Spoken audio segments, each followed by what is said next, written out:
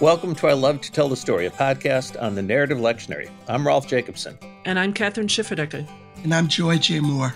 We skip ahead now quite a ways in the story of Israel to the story of the Passover. So Genesis ends with, if you think about the three things that God has promised, descendants, a blessing, and the land. The problem of many descendants has been solved, especially at the start of Exodus. In Exodus 1, it says they've been fruitful and multiplied and filled at the land of Egypt. But the promise of the land, and frankly, the promise of being a great nation has not been kept because now they are enslaved in Egypt. So this story, you might want to preach rapidly through just the story of the call of Abraham and all the plagues. And this story then is the promise of the last plague, the promise of the death of the firstborn, but more importantly, it's the promise of the Passover meal, and it's the promise of the redemption of the people. We've included it in narrative lectionary because it's really important that Christians understand something about the Exodus story, and especially about the Passover festival. And so, Kathryn, I throw this to you because I know you have a funny story about Passover festival. Oh, yes. Well, so when I was in graduate school, getting my doctorate in Old Testament, my advisor was a wonderful Hebrew Bible scholar named John Levinson. He still teaches at Harvard. And he is Jewish, Orthodox Jewish. So I was in a class with him in the spring one year on the binding of Isaac, what Christians call the sacrifice of Isaac. And he asked me to stay afterwards. And so I thought I was in trouble. And then he said, Passover is coming, or Pesach in Hebrew. And I'd like to invite you to the Passover meal at my home.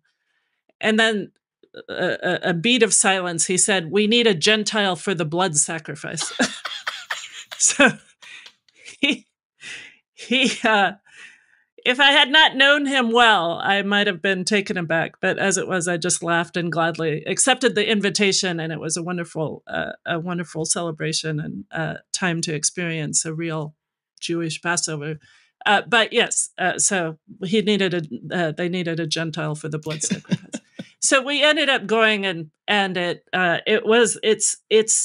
if you can imagine a worship service wrapped up with a meal and lots of wine and lots of singing and some games.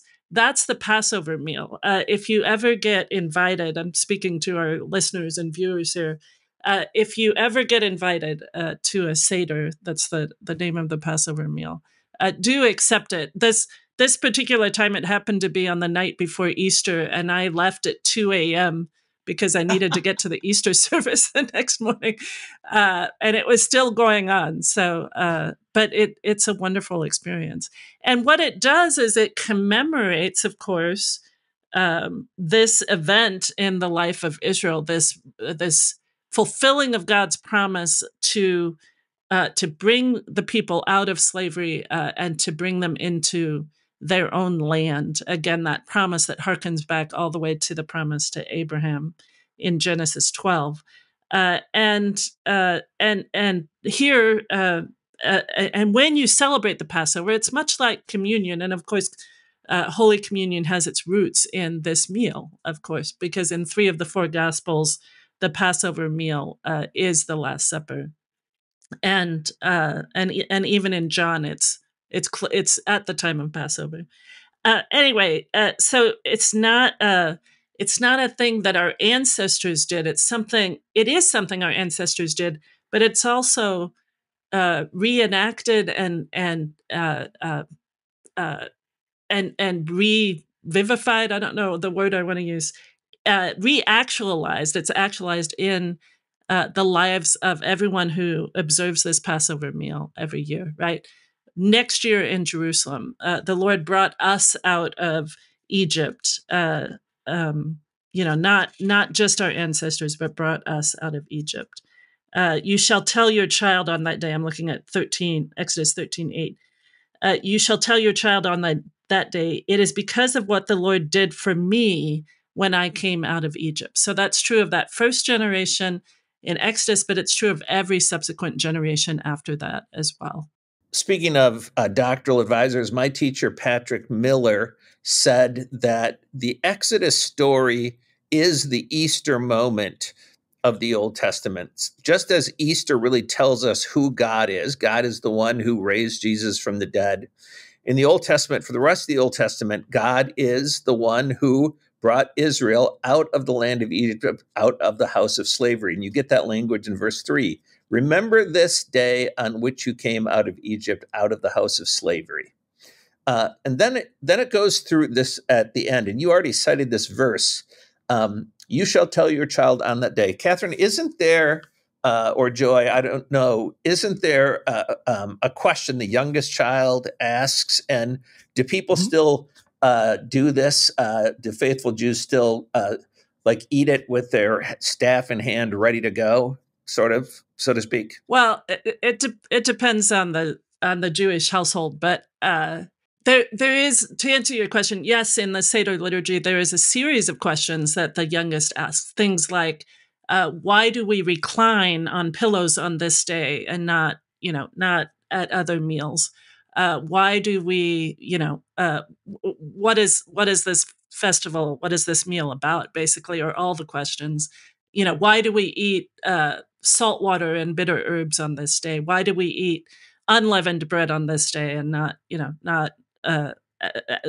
unlike what we do, every week on to celebrate Shabbat, to celebrate Sabbath. So yes, that it's very much an educational or kind of didactic dinner in the sense that those who participate, and especially the children, are taught what all the symbolism means, why the practices are done in the way that they're done, but as to whether Jews actually recline at Professor Levinson's house, my memory of it is we sat in chairs, but we each had a pillow in the chair, right? So it depends. It depends on the household as to how they celebrate the Seder.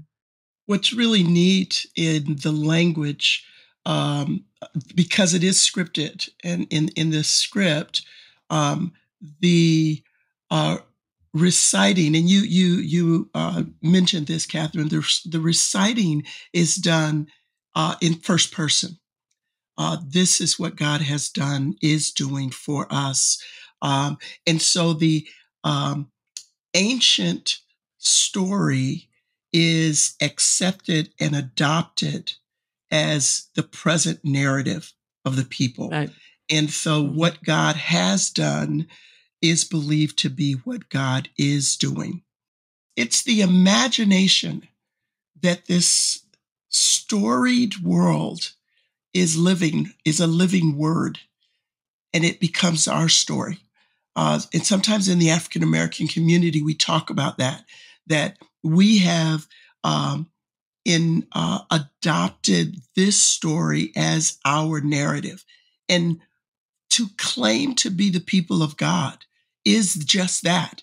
It is to claim that this Creator God's intention for the world, despite our continued walking out on the story, is a demonstration of God's faithful to narrate us back in. And when we accept that as our world and worldview, the word becomes living, because it is a promise. When we recognize how God has shown up in the past, we can see where God is in the present. And that's hope for a future that we don't yet see. That's really beautiful and beautifully said, Joy. I just want to add one more thing, and that's to acknowledge that the Passover is a difficult story, right? I mean, yes. The killing of the death of the firstborn is difficult, and in the Seder, in the Passover meal, that difficulty is acknowledged. So yes. There's a practice of taking, there's several cups of wine through the meal, and at one point you take your spoon and you dip it into the cup of wine, and you put a drop of wine. You put 10 drops of wine on your plate.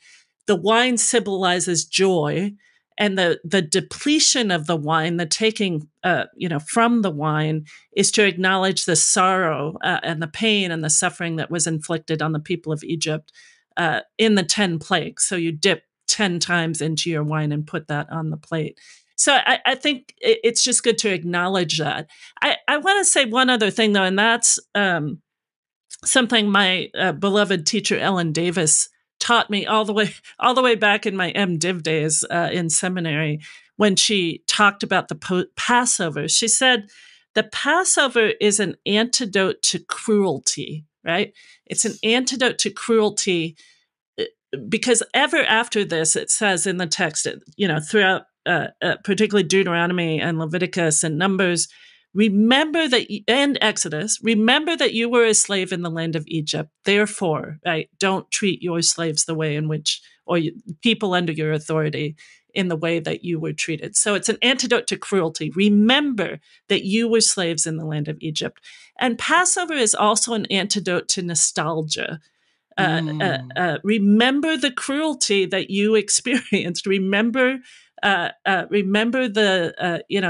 plagues and the that God took you out from suffering with a mighty hand and an outstretched arm, so that you don't go back to that, right? Because of course we know that after the crossing of the Red Sea, the Israelites want to go back to the flesh pots of Egypt, right, and eat their fill and have the leeks and the fish and whatever.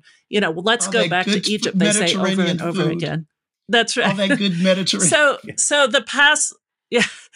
the Passover as an antidote to cruelty, the Passover as an antidote to nostalgia, and the Passover as a remembrance of God fulfilling God's promises to the people, not just in the face of infertility or of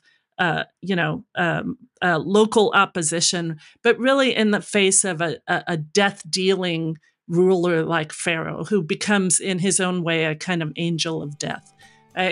God's faithfulness to God's promises in the face of death-dealing forces. That's what the Passover story is about, and that's why we continue to tell that story and continue to speak about it when we share in the Lord's Supper, redemption not just from slavery to Pharaoh, but slavery to sin, death, and Satan.